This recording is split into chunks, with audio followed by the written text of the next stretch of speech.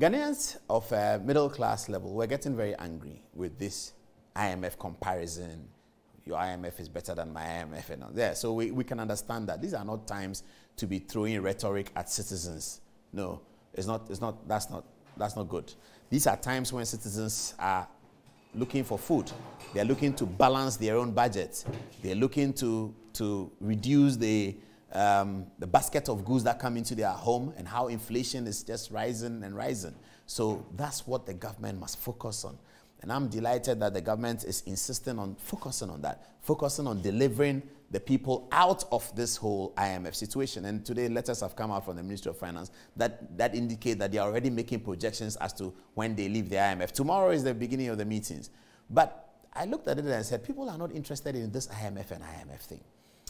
What do we do to build a society? How do we build a society? And it struck me because the Archbishop had told me about the way we are going, and we have been talking about winner takes all for the longest time. We have been looking for constitutional amendment that changes the winner takes all. Some people are not listening to us. A lot of people are listening to us, and we'll go on with the crusade. But when I heard this tape from the minority leader, you cannot blame minority leader really. You can't blame him. But when I heard the tape from him, it told me something about what we need to do as a country, away from MPP NDC conversation, away from IMF. Let's look at it. So this is a tape that we'll play the tape for you. So minority leader was talking to some NDC people who I think were asking for a bit more activity and action from the minority in parliament. And these are the words he used. Okay, so here it says, Minority leader Haruna Iddrisu has intimated that NDC MPs in parliament deliberately frustrated and blocked the Akufo-Addo administration from achieving its revenue targets. Okay, so that's the first paragraph. Is politics not about a competition of ideas? That's what we were told. The politics about the competition of ideas. This is your idea. My idea is better. I sell the idea to the people. They elect me. I show them that my idea was better. They give me a second term. I show them my idea is better. They give me a third term. They get tired with me. They come back to you, and then they listen to you if you're good. If they listen to you and you're not good, then you will stay in opposition for a long time. Like Margaret Thatcher, she ruled Britain from 1978 up to 1992. Like the Republican Party in America, they ruled the United States from 1980 up to 1992, because every time they went to the American people, their solutions and projections and prognosis sounded better to the American people than the Democrats. And the American people were going to continue to vote for them. So they voted for the Republicans 3 terms, 2 terms Reagan, 1 term Bush. They voted for them like that. And Bush was Reagan's vice president, by the way. So they voted for Reagan 2 terms and voted for Bush. They voted for Margaret Thatcher for 10 years. They voted for Tony Blair for 10 years. Because that's how people are. We want to listen. So we believe that politics is about competition of ideas. But read the first paragraph again. Minority leader Haruna Iddrisu has intimated that the NDC MPs in parliament deliberately frustrated and blocked the Akufo-Addo administration from achieving its revenue target. In a clandestine meeting held with some disgruntled supporters of the opposition party, Haruna Iddrisu, in an audio, implored the supporters of the NDC to rather commend them for putting impediments in the way of Akufo-Addo's administration in its revenue-generating efforts, including E-levy. This minority, this is quoting Haruna Iddrisu. It says, the Honorable Haruna Iddrisu, minority leader. It says, this minority succeeded in reducing E-levy from 1.75 to 1.50. I mean, when they came, their intention was 1.75. There were many other activities that would have been captured by E-levy. They have abandoned it, thanks to the opposition and our constructive criticism of the policy in order to be able to improve it, including remittances, he said. He continued, emphasizing that blocking government from achieving its revenue targets, leading to a loss of half of the revenue expected from E-levy, is an achievement that the minority MPs must be commended for. Quote him again. Even more importantly, government has already lost half-year revenue of whatever it anticipated from E-levy. That can only be attributed to the purpose and tenacity of the minority group in parliament. You may be dissatisfied with us. We just took a legal step which probably may not satisfy you. Okay. This audio, which has since gone viral, is a testament to the fact that the minority stiff opposition to the passage of E-levy bill was not without malice. It was a well-planned plot to ensure that government was denied the needed resources to undertake its planned projects and execute its numerous programs. This, in the long run, goes a long way to affecting the development paradigm of the country as same loudly sends out the message that the NDC does not have the well-being. Well, I mean, that's the writer's view of that. It says the NDC does not have the well-being of Ghanaians. That's not our view. We don't think so, but the writer says so. It's not our view. Okay, all right. Let's move on there. So that's it. We're going to play you the tape of Haruna Iddrisu, but before then, let me remind you of what the Archbishop told me 3 years ago. Something I thought had not happened here. Something I thought was far-fetched. Here is the Archbishop. What we are doing right now, we are not going anywhere. Because watch this, I'm telling you, what we are doing right now, I want you to stand. Let me show you something.